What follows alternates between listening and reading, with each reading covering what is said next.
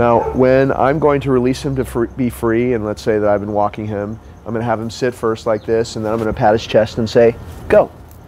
And now he's on free time. If I'm going to call him back to come to me, there's a real specific way that I do it. I'm going to break it down for you so you know exactly how I'm doing it. I have the leash in my left hand, and you can always just put your hand through the loop, and you can't possibly ever lose it.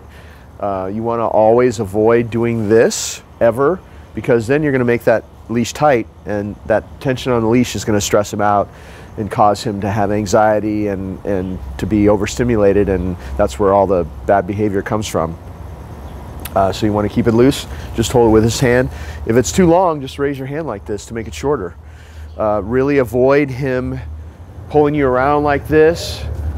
If you don't want to go somewhere, if you're standing somewhere and he wants to go somewhere, you just do that. And with this little prong collar he's got on, he responds so well to it. He's very sensitive. You don't want to use any force when using these. Just a little signal like that, and that's all it takes for him to stand around like this. He knows there's a 6-foot zone out there. He can go wherever he wants, but he's not allowed to pull you around anymore. You don't have to say a word. Just do that, and he'll stop. Don't let him lead you around anymore.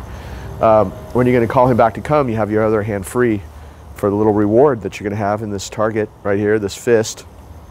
You want to use the fist because when you stop having food, when you start phasing the food out, he's not going to know nothing's in there. He's still going to love to come to this target no matter what, and not even know why later on. And that's why whenever later on in another month or so, you should start phasing out the food at your house.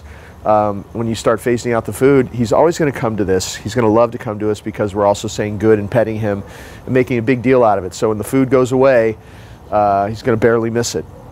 So much better than call him to a half open hand or an open hand, because then he's going to see when you start phasing the food out. So call him to this fist. Always call him when he's at least looking away from you. And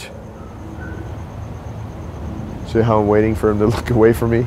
Possibly. If he doesn't, then you can always create your own distraction by tossing something like that, like a piece of food, and then say, come. See how he's coming to me?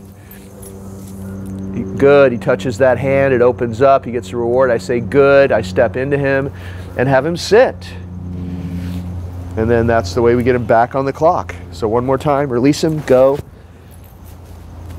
And notice how I backed away. When you back away, it'll draw him to you quicker. Come. Just like that. See how he's coming to me? To my right-hand target?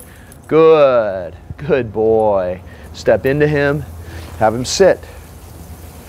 And if he doesn't, you just make sure you reinforce that SIT there. And then you can, then he's back on the clock and you can continue your walk. Okay.